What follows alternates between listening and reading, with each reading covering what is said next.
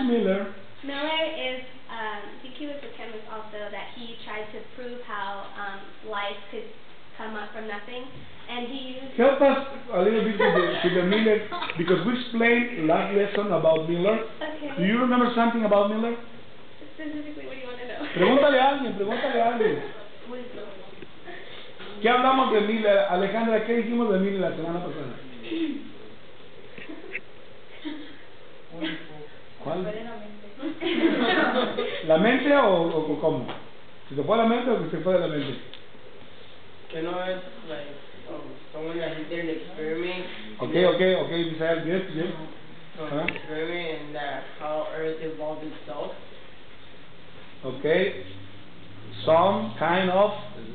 Isn't it an experiment where he saw like electricity, like some like electric particles that could start something like could start life just by like particles from like space. Right, he combined a kind of different elements, and then he applied electricity to prove that with that combination you can create some kind of life. To prove that at the beginning it was just a coincidence, that all the life is just a coincidence, that is possible just because of coincidence. That's the idea of Miller. So now, what did you discover there?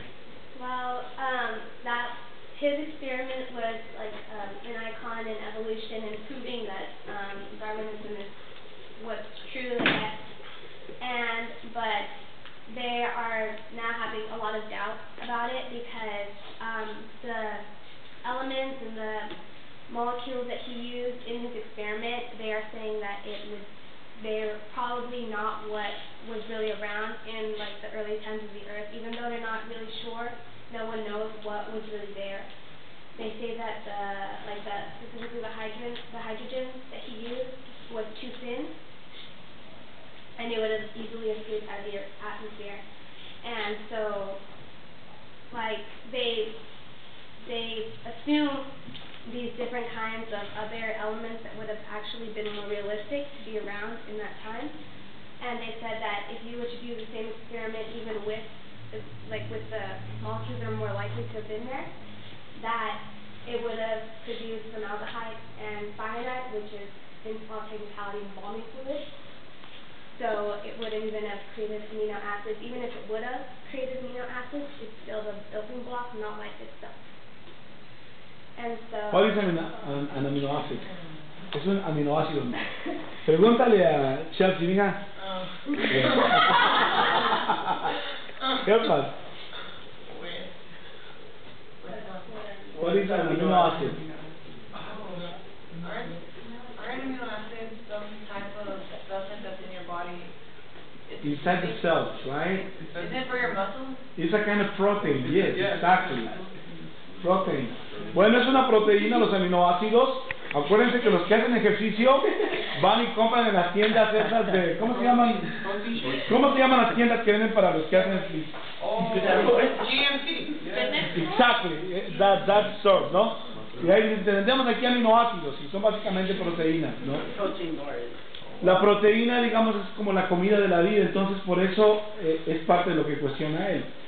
So, repítenos, mija, ¿qué fue lo que dijo o lo que encontró él acerca de los aminoácidos? Well, with the first time when Miller did his experiment, that's what was the product of the experiment, was the amino acids. But he was saying that even if they had the amino acids, it was still not life in itself. It was just the building block of life, and that even with that, they were still a long way from actually creating life. Let me ask a question.